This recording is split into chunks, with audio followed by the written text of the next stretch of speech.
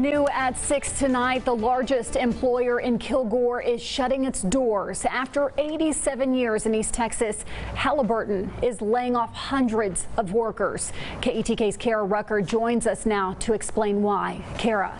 Casey, Halliburton employs more than 700 people in Kilgore, and it's devastating news to the families affected and to the city's economy as well.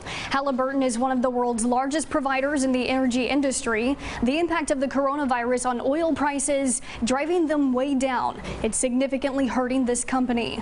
Today, Texas gas prices hit the lowest level since 2009, and for the plant in Kilgore, 243 jobs were just lost. The company is now shifting its operations to combine with its Bossier, Louisiana plant. Kilgore's mayor hopes the property won't be sold and that Halliburton might come back.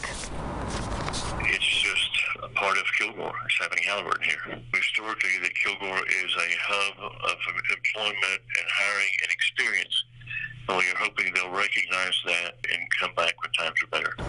This month, Halliburton has laid off more than 1,500 employees in different locations. They're also furloughing 3,500 people for 60 days with no pay.